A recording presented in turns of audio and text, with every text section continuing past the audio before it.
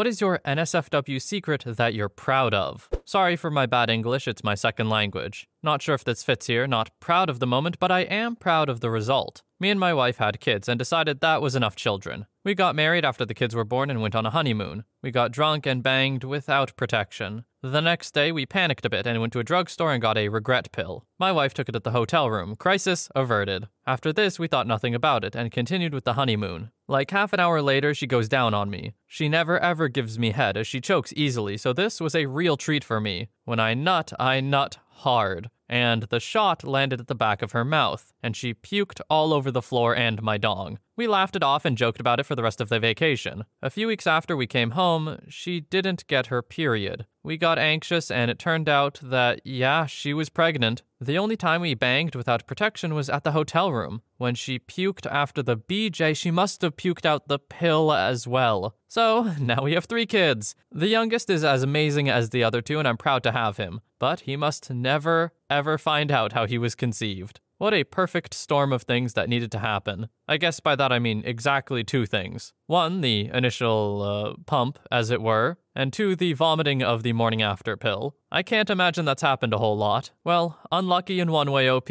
but lucky in another perhaps. Seems like the kid you have is incredible. Congratulations. Or, I'm sorry, I don't know which to say. Story 2. The first time I came home on leave from the army, I hadn't seen my wife in 7 months. We stayed at my parents' house. She had moved in with her mother in that time to save money. My parents went out the first night we were there to see a movie without us, in a kind of wink wink nod nod situation. I had been in an incredibly stressful environment for 7 months without seeing my wife. I was also now highly physically fit. I banged that girl so hard that I broke my cherry wood bed frame and the bed collapsed underneath us. I was pretty busy that week and forgot to fix it before I left for Germany. The first phone call to my dad, he said, "Oh, yeah, I fixed your bed frame for you. I don't know what you did to that poor girl, but I hope she's alright." Story 3. When I was in college, I lived in a dorm that had a pool table. One night, I was drunk with my then boyfriend, and we stumbled in there at around 3 a.m. to bang. We ended up stripping down totally, not really caring about our nudity since the dorm was dead that night. While we were doing the deed, we ended up on the ground on the non-door-facing side of the table, and almost immediately someone opens the door and turns the light on. X and I freeze, and I turn my head to look under the table and see their feet freeze as they see our clothes scattered everywhere. Not a noise was made, no one moved. Complete awkwardness for what felt like forever, aka like 7 seconds. The other guy just turned off the light and backed out. We never got caught. Story 4. I once banged a girl who worked in post-delivery. While I was signing for the delivery, she said something in my house smelled nice. I had just made coffee and wanted to offer her a cup. So I said, "I know, you want to come in?" Which she did. She grabbed my crotch within 10 seconds and my brain went, "Screw it, let's do this, I guess." She didn't get any coffee though. Ah yes, the secret to bang random people is to not know that you're offering to bang them. And then when they take you up on the offer you forgot you made or didn't know you made, you just say, "Okay, sure." Story 5. I joined the kink community in my city recently. It's literally the best thing that's happened in my life for a decade. I've made a ton of super nice, interesting friends. I'm super happy all the time. I'm losing weight because I'm practicing knots and I'm too distracted to eat. I learned all the rules, values, etiquettes. The kink community is surprisingly wholesome and responsible. Started going to meetings and was accepted very quickly. A few of my older play partners have nicknamed me the Prodigy for my advanced level of kinkiness and pain tolerance despite this only being my 2nd month. I was basically made for it. I'm already coordinating kink art projects as well as all sorts of fun playdates. I get spanked or tied up at least twice a week. The parties are off the hook and completely alcohol and drug-free. I love being able to have an amazing time without getting wasted. They do fundraisers for various charities all the time, so I'm doing good. I've also gotten business leads from networking through the community. 2 days ago, I had an MMF threesome. 2 men all to myself. And then the next day, back to work as usual. I'm making photocopies of some dumb contract while having crazy flashbacks of doing something I never would have predicted happening. I feel like a goddess. I'm so proud of this and am at a seriously high level of life satisfaction. I live with my parents and just started my first professional serious person job. All of this is a complete secret, obviously. I have to dial down my response to "how are you doing?" because people would want to know more if I said "un-frickin' believable." My parents think I'm depressed and broody because I constantly have my door locked or I'm going out when they're getting in. Really, I'm having the time of my life. As a side note, everything I'm doing is safe, safe, safe. Again, the organized community is extremely responsible and respectful. Look, I gotta be 100% honest here, I'm just jealous. Of the happiness, mostly. I think I could do without the rest, but that level of life satisfaction and self-fulfillment? Girl has slam dunked Maslow's hierarchy of needs, it seems. She probably reached enlightenment through this from the sounds of it. So yeah, I'm jealous. Not really into the whole kink thing, though. So I guess I'll have to find another avenue. Or maybe that's the only way. Buddhists have been going about it all wrong. Story 6. I was offered butt stuff by a sales rep who looked like thin Jessica Simpson and turned her down because I had recently started dating the woman who would become my wife. Kissed me in front of the whole bar, bit my frickin' lip, and when I pulled her out of there to talk her down, she grabbed my junk and told me where she would like to put it. Stayed true to my girl, married her, and we're celebrating our 6th anniversary this year. Story 7. Had the best banging to date when a friend of mine said he would give me a ride home after a long day of work. The car ride was long but immensely fun because of our playful banter. We swapped intimate stories, and I could count on having a great conversation with him because of our common interests. He came inside my small apartment and one thing led to another, and basically, we went a few rounds. Tried many positions that had me bending in awkward angles but felt really good. And we eventually moved my mattress so much that it flipped on us. Oh, and during his more rougher goes, we broke my curtain rod. He also enjoyed my impromptu twerking during doggy, which I had never done before but felt so good. So I plan to do that again. Also, I learned that I could squirt that day. All in all, it was an amazing night. Well, that was certainly a story to read in first person, but good for you, OP. Sounds like you had a lot of fun. Story 8. After being in a miserable monogamous relationship for the entirety of my adult life, I am finally with someone who is more intimately compatible with me. 2 weeks ago, one of her close friends who she had hooked up with in the past came over and we had a great night out dancing. When we got home, my girlfriend crashed, but I wanted to bang. So I asked my girlfriend if it would be okay if I banged with her friend. She said, go for it, so I did. Her and I had an amazing banging session. The following day, the two of them were discussing it and they both agree I'm great in bed. This is a very big confidence booster for me, because the woman I was previously with for 12 years was very repressed, and we would only ever bang every 3 to 6 months. And she was the only person I had ever banged with. It's hard to explain in text, but I feel more intimately liberated and, as a result, happier than I've ever been in my life. I've been wanting to tell someone, but no one in real life wants to hear about all the awesome banging you're doing. And no one on the internet ever believes you when you talk about it. And it's not that I want to brag or anything, I'm just so happy and I wish I could express that happiness to people. Story 9. I once went to dinner with a girl I was dating at the time and her mom. The restaurant was packed. We ended up taking one of the last available tables. I fingered the girl under the table, pretty sure the mom knew, as the girl dropped her silverware twice and kicked the table once. She was trying her best not to make a sound, but let out a slight peep a couple of times. The first time, the mom looked at her confused, and then kind of looked at me. I shrugged unassumingly. The second time, the mom cut her eyes sharp at her, then looked at me and kind of grinned. And I sort of let a bit of a grin slip back at her. She never said anything about it, but I'm pretty sure she knew what was going on. OP, I refuse. What? Sorry, I know I stammer a lot in these commentaries, but it's just a natural reaction for me for being aghast at things. There's no way a mother would be like, yeah, I know what you're doing to my daughter, and like it, or be happy about I don't know. This is all very weird to me. Maybe some families are like that. I can't even fathom it. And honestly, I don't know if I want to. Story 10. Got together with a girl who was also in second year at university with me. It was pretty carnal. We were really attracted to one another and hooked up often and aggressively. It was hot. Anyway, one of the first few times we got together, she invited me over. I went into her room and she had a red, sheer satin sheet thrown over her lampshade, casting a red hue to the room. She had high thread count Egyptian cotton sheets and tons of pillows on her bed. She also had, beside the bed, a bowl of mixed fruit. We banged, and afterwards I lay back in the afterglow of banging onto a mountain of pillows, with her draped, naked across me, laying on my chest amidst expensive cotton sheets. And she began to frickin' feed me fruit from the fruit bowl, like actually holding cherries up for me to bite off the stem. I felt like a sultan. It was amazing. I think this girl just had a thing for being like a concubine to a Roman emperor or something. This sounds very specific, very planned, and sounds like she was into it. OP also sounds like he was into it too, like, come on, who wouldn't be? You're living the life, OP.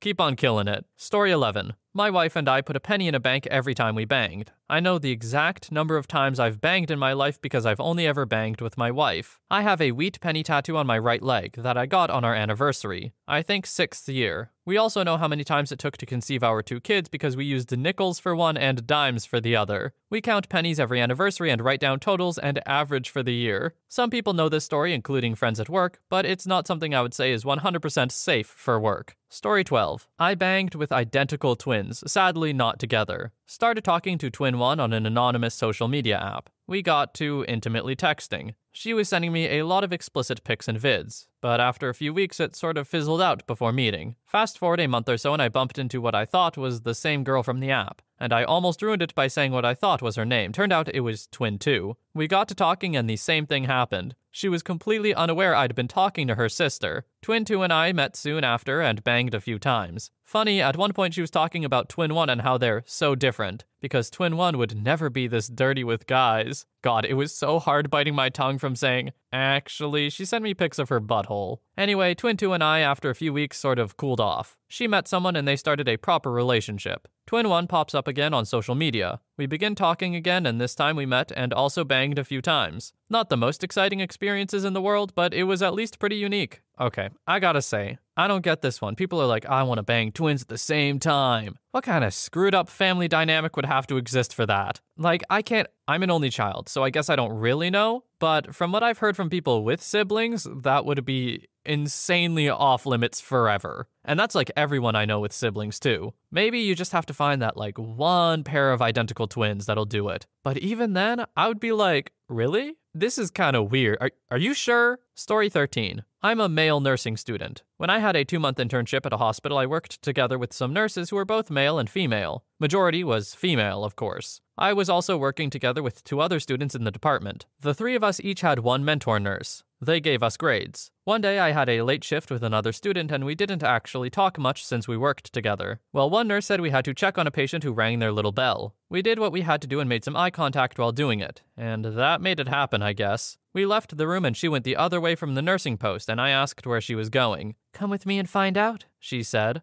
I followed, already thinking awesome stuff would happen, and what do you know? We went to a storeroom, locked the door, and had amazing banging. From that day, we banged like 4 times until our internship was done. After that, we had a friends with benefits thing going on for a good 4 months, until she got a boyfriend. Story 14. I proposed to my current fiancé in Paris nearly 2 years ago. I had a secret photographer following us around to capture the walk to the location I would drop to an E, and we had an hour-long engagement photography session after the yes. In order to get a genuine picture of us laughing, the photographer asked me to whisper something funny or cute into her ear. I proceeded to explain my future plans to buy a house and have a dedicated banging dungeon under lock and key, so that we would have our own private room just for us to have wild times in. Neither of us could keep a straight face, and that is a crowd favorite picture in our photo book. We laugh every time someone says that picture is the best. Oh, it's criminal that I don't get to see this photo now. Like, I get it, privacy reasons, but oh, I want to see it so bad. Knowing the story behind it would enhance it so much. Story 15. When I was in college, I had a job at night doing data processing stuff for a company. I was literally the only one in the building and nobody else ever came in. One night I was pretty tired and pretty frisky, so I called my then girlfriend to meet me there. I picked the office of one of the people I disliked the most and we went to town. All over the place, crazy fun banging that was loud and ridiculous. The next day, my boss called me and said he needed me to come in. I go sit down in his office and then the president of the company walks in and shuts the door. Oh no. President of the company proceeds to angrily state how my evening job is a privilege and they expect a lot of me and not to abuse this privilege. You know how minutes turn into hours? Dude, this was like minutes into years. I'm just waiting for it. Then he says, "So I came to the office last night and walk in." At that moment, time stopped. President of the company was a longtime friend of my very Catholic and Christian family. Boss was a very close friend of the family. I'm just sitting there bracing for frickin' impact when he says, And someone left the goddamn door unlocked to the back street. Now I know you still smoke, and goddammit, I know that you go out that door. And all I could do was laugh and shake his hand while apologizing profusely. They both looked at me like I was crazy. I ended up working for the company on and off until, well, now. I'm a senior IT consultant for both of them and work there on and off for a large amount of money 20 years later. To this day, neither boss, who is about to retire, or president, who is retired, knows that the door was left open because I was ramming a crazy redhead in the vice president's office that night. And many nights after that, too. We just made sure to lock the door. Not a single camera in this office building, OP? I don't know about that. Seems suspicious. Story 16.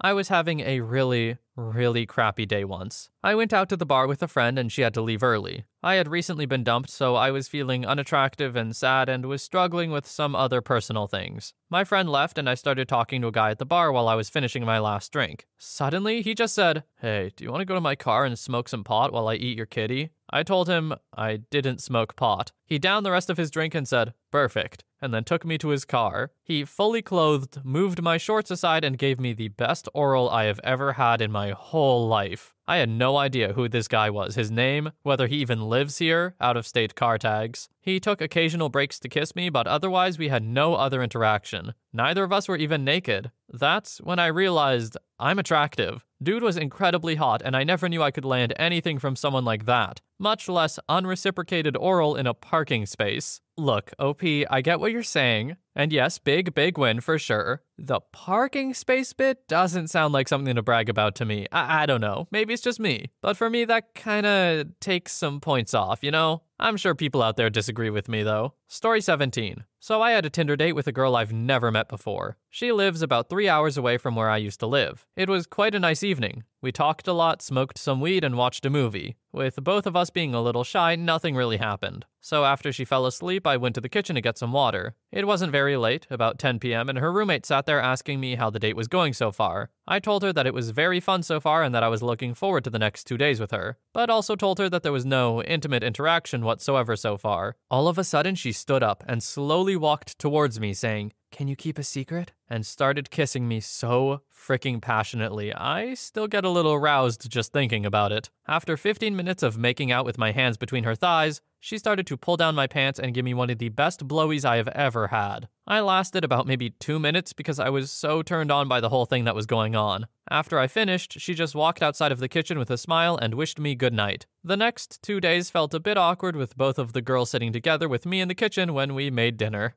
Oh, 2 minutes, OP, no need to show off, brother. Story 18. My first successful booty call was at a house party in high school. Loud music, keg, liquor bottles. I went to a small public school, about 100 kids per grade. So it was basically the social/party crowd from each grade came here, so it was all ages. I was a junior at the time, and I see this super hot senior in the kitchen who I've always had a crush on. Skinny, but huge breasts and a big butt. Blonde hair, great smile. She was known for sleeping around. I was a virgin, and she was totally out of my league. I was a skinny, unathletic kid. Not a dork or a nerd, but not exactly in the cool crowd either. I just liked to party. I passed by her, intentionally, in the kitchen while I'm on my way to refill my cup. We know of each other and we've been at different social occasions similar to this one before, but we've never had too many conversations. I pass by and say hello. She actually starts a convo that went really well. I try to play it cool and go about my night. Well, I'm gonna go refill. I don't even think I have your number. We should hang out sometime. Boom. She happily gives me her number, smiles, and turns her back on me. I leave for the rest of the night. I didn't go home, but I went back to a friend's house. I decided to text her. "Hey, are you still at the party?" "Yeah, are you coming back?" "Should I?" "Yeah." Tell my friend I gotta go. Next thing, I'm at the party. It's later now and it's starting to die down. As I'm about to walk through the front door, a mutual friend of this hot girl and myself comes up to me and says, "Are you gonna hook up with insert name tonight?" At this point, I'm like, oh god, she actually does want to. I walk into the party, tunnel vision. I'm here for one thing and one thing only, make out with this girl. Keep in mind, I'm a virgin and did not have the intentions of banging. I thought we were just gonna make out. I find her in the kitchen. "You're here," she says. "Come with me." She grabs my hand, takes me out the kitchen door to the backyard. The house we were at had this garage/barn type deal. She drags me back there. We go up the stairs in the barn and boom, we start making out. Next thing I know, my hands are up her shirt. Next thing I know after that, her hands are down my pants. I'm thinking to myself, this is frickin' awesome. Suddenly, she stops kissing me and pulls my hands away from her precious, luscious, goddamn beautiful breasts. I get worried. Did I offend her? What did I do? How did I screw this up?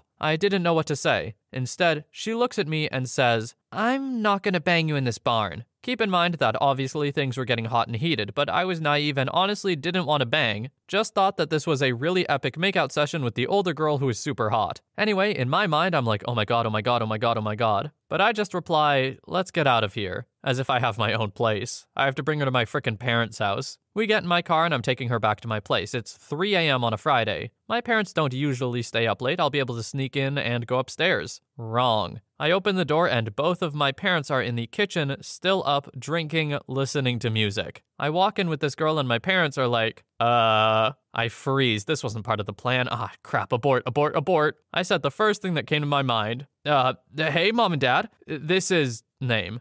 We were at a party and she needed a ride home, but her parents are at a wedding, so I said she can hang out here until they get home tonight. Mom and dad look at each other like, what the hell? But they just say, okay. I take her upstairs. Long story short, I was no longer a virgin in about half an hour. I take her home after. Get back and my mom's sitting on the couch in the living room waiting for me. I come in. All she says is, "Don't ever bring a girl like that home again." I say, okay, go upstairs and pass out, with the same satisfaction as the kid in the ending scene of Dazed and Confused. I'm proud of this because not only did I score with a girl way out of my league, but I was able to come up with a barely believable excuse to get her upstairs. My parents obviously knew what was going on the entire time, but they're chill and let it happen. A great moment in my life. And that is a great saga to end it on. Honestly, this thread was not as many humble brags as I thought it would be. Don't get me wrong, we definitely read a few. But some of them, or even most of them, were just genuinely good stories that people were proud of. Sounds like a lot of people in this thread had some really good times. And if that last story should teach us anything, it's that if you want a girl's number, try asking. OP was kinda smooth with it, so you'll have to pull some moves, don't get me wrong.